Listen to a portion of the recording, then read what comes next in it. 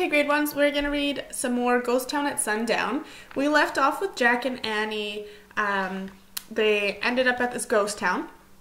Then they found cowboy boots and cowboy hat. And then they heard a piano playing. And chapter 3 was called Player Piano. So here we go. Outside, the sad tune played on. "It's coming from there," said Annie. She crept toward a building that had a sign with the word hotel on it. Annie slowly pushed open a swinging door and they peeked inside. The fading daylight lit a piano in the corner of the room. The keys were moving up and down, but no one was there. "Yikes," whispered Annie. "A ghost playing the piano?" Suddenly, the keys were still, and the air got very cold. No way," said Jack. "There's no such thing as a ghost." "We saw one in ancient Egypt," whispered Annie.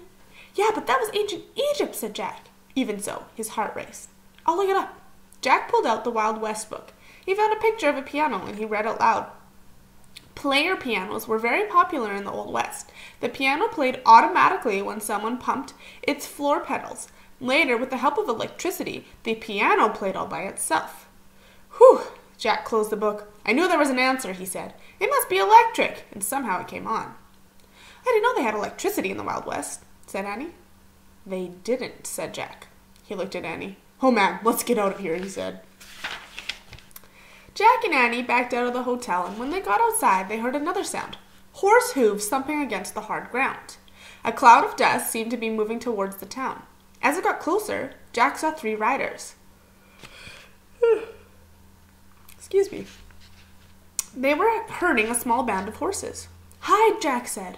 "Where?" said Annie. Jack looked around wildly. He saw 2 barrels outside the hotel. "There," he said. Jack and Annie hurried to the empty barrels. Jack climbed inside one and tried to scrunch down. His hat wouldn't fit. He jumped out of the barrel, and he threw his hat into the hotel. "Mine too," said Annie. Jack grabbed hers and threw it too. Then he scrambled back into the barrel, just in time. Jack heard the horses thunder into town. He peeked through the crack in the barrel, and he saw a blur of cowboys and houses go by. "Whoa, whoa," the men shouted. Jack heard the horses come to a halt. They stamped and snorted. All he could see were shadows through the crack. Dust-covered Jack had to sneeze. He pinched his nose. "The creek bed must have dried up," a cowboy yelled. "This town's a ghost."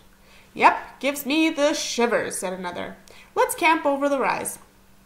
Jack really had to sneeze now. He pinched his nose tighter, but he couldn't stop the sneeze. He let out a choke. "Achoo!" "What was that?" someone said. Just then a loud whinny split the air. Jack saw a beautiful horse rear up. She had no rider or saddle, just a rope around her neck. She was red as the sunset. She had a wild black mane and a white star above her eyes. "We can't keep fighting this one, boss," the cowboy yelled. "Yep, she wants her colt," said another. "We shouldn't have left him behind." There's a picture here. Jack and Annie are in the barrels, and here are the cowboys with the horses.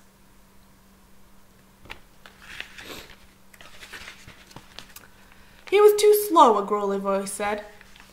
"We'll just sell her when we get to cross the border." That's terrible, thought Jack. He knew Annie must be upset too. He just hoped that she wouldn't jump out of her barrel. But the cowboys pulled the red horse away. The ground rang from pounding. Excuse me again. The cowboys pulled the red horse away, and the ground rang with the pounding of hooves as they galloped off. Jack and Annie stood up. They watched their riders disappear into the dust. The pounding faded away, and all was quiet again, except for the lazy buzzing of flies. "They were mean to that horse," said Annie, in a low, angry voice. "I know, but there was nothing we could do," said Jack. His boots were killing him, and he climbed out of the barrel. "Man, I have to get these off," he said. Jack sat down on the porch of the hotel, and he grabbed a foot from the boot and pulled. "Jack," said Annie, "I think there is something we can do." "What?" Jack looked up. A small horse was running down the road. He was red as the wild mother horse. He had the same black mane and a white star above his eyes. A rope was around his neck, and he looked very lost. And that is the end of our chapter. So for writing today, you have 2 options. You can choose one of these. You can write about what you think they're going to do with this horse, this small horse that just came. So a small horse was running down the road. He was red with the wild mother horse, red as the wild mother horse. He had the same black mane and a white star above his eyes. A rope was around his neck, and he looked very lost. Jack, said Annie, I think there is something we can do. So you could write about what you think Jack and Annie are going to do. Or you could write about, because the beginning was about a piano, you could write about what instrument you would like to learn if you were going to learn an instrument. So that's two options. What are Jack and Annie going to do with the horse? Or if you could play an instrument, what would you want to play? And that's your writing for today.